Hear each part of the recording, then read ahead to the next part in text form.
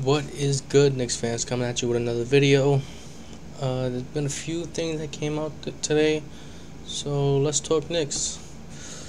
Uh, I've been put out there that the Knicks are lowballing the Jazz, and from what we heard, the details that we heard, many details that we've heard as of the last week, we've got the sense that that Knicks have been lowballing the Jazz, trying to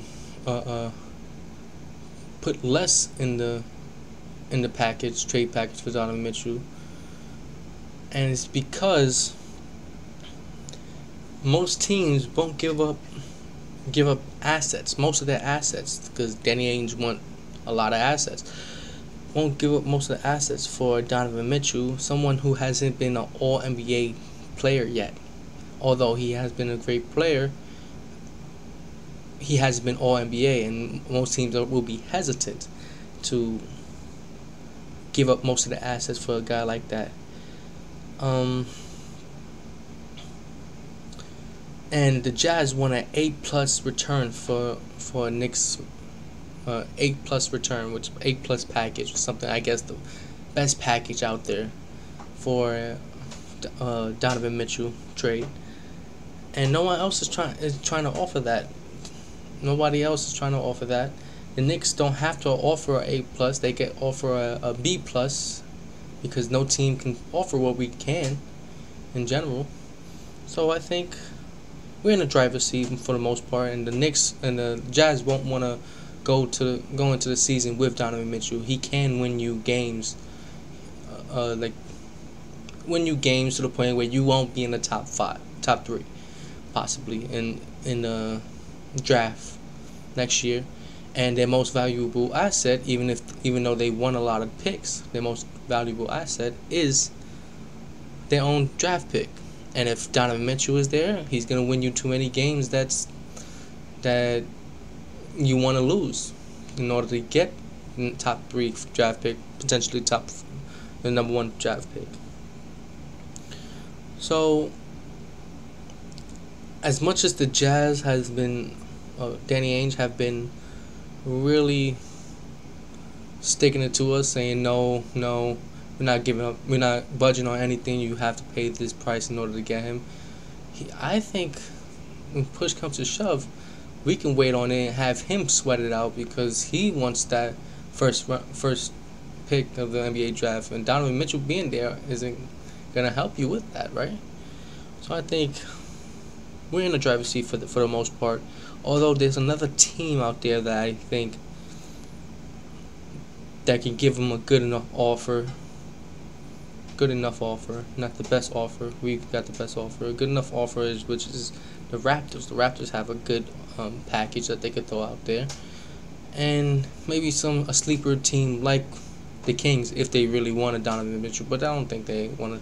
So those teams. And Raptors are mostly in on Kevin Durant, because that will push them over the edge to a championship contender. But other than that, I don't think they will go all in for Donovan Mitchell. That won't potentially get them to the championship contender type of point that they want to get to. I think Kevin Durant is more likely the player that they want than a Donovan Mitchell. So overall, as much as Danny Ainge has been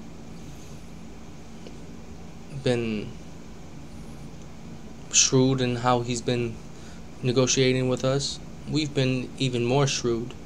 And I like the way the Knicks have been playing it, because going back to how the Carmelo Anthony trade happened, we gave up all of our assets, most of our assets, for Carmelo Anthony, but we wasn't championship contender, or at least contending until a couple years after, right?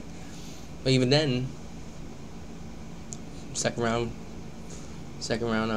elimination. So I don't think we need to outbid ourselves in the situation. We're the only ones that has the highest bid for Donovan Mitchell.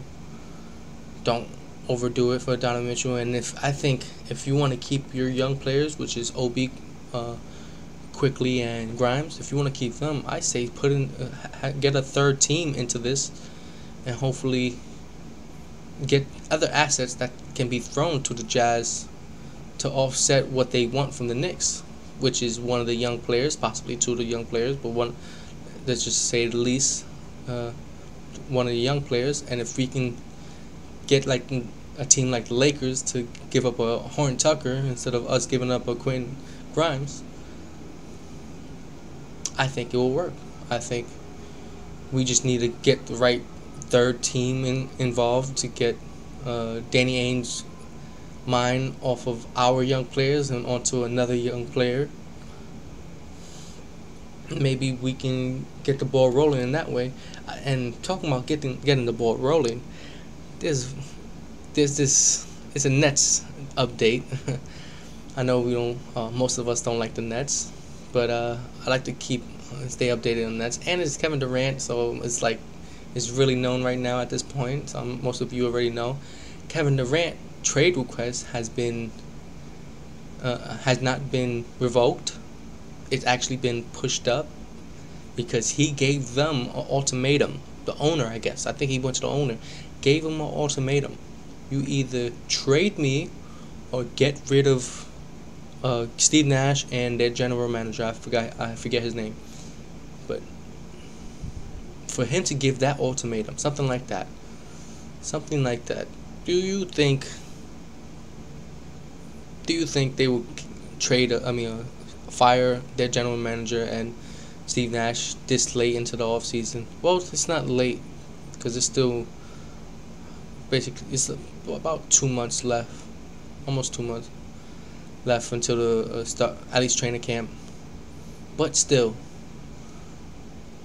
do you think they will try to fire both of them, and start a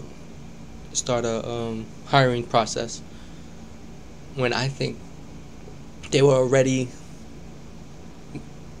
flowing with the idea of Steve Nash head coach with this team and this dude getting all the pieces that Steve Nash needs to at least compete next year? I think it would be hard right now to get a good head coach that can coach this team at this point.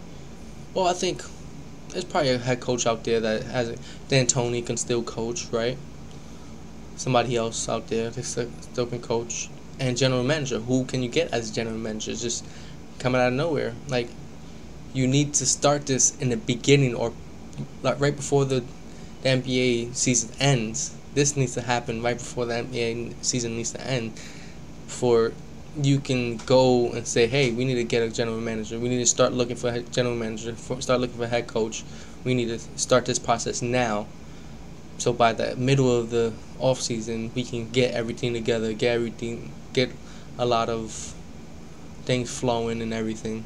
But for you to do it right now at this point, it makes it seem to me that they will want to at least trade Kevin Durant more than they will want to fire these guys. As much as Kevin Durant is one of the greatest players to ever play the game, talent-wise at least, but one of the greatest players to ever play the game, his attitude most of this year has not been what you want as a Nets organization. You want to start fresh, don't you? You want to get another star or whatever superstar to roll with, somebody that's way less of a handful than Kevin Durant right now, because you gave him everything and his mother. Like, you gave everything. You let him help run the team type thing. Like, him and Kevin and Kyrie, you catered to this guy for 3 years now, and he wants to leave you high and dry on a full 4-year contract, saying no, get rid of them or get rid of me, giving an ultimatum. Doesn't have a good look to it. So I think they will want to trade Kevin Durant, because anything can happen even next year. Like, oh, I don't like this coach now, I don't like this general manager now, I don't like how the team is going right now. Anything can happen, and he could just be weird with it and just say, nah, I don't want to do this. stick it out, man. You signed a 4-year contract. You should have went to free agency if that's the case. I just think that this can help the Donovan Mitchell trade, because let's say a team is willing to trade. No other team can give up the picks that we can. So let's just say 4 picks for Kevin Durant and multiple young players, great young players, Jaylen Brown, Marcus Smart. Let's just say Boston is because it's been put out there, Boston is the front runner because they have pieces that the Nets actually want. Jaylen Brown, Marcus Smart, and 3 or 4 picks.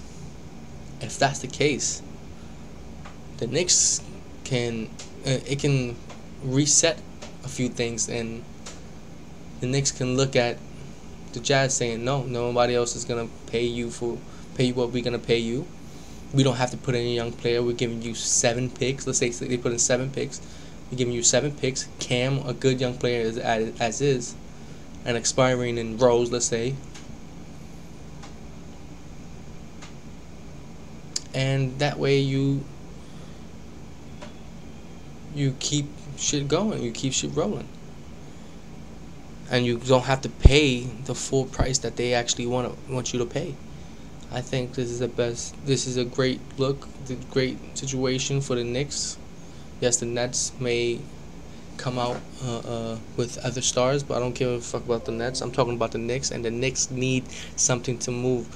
I know I've been saying that I'm fine with the team we have now. I don't care for Donovan Mitchell or the trade.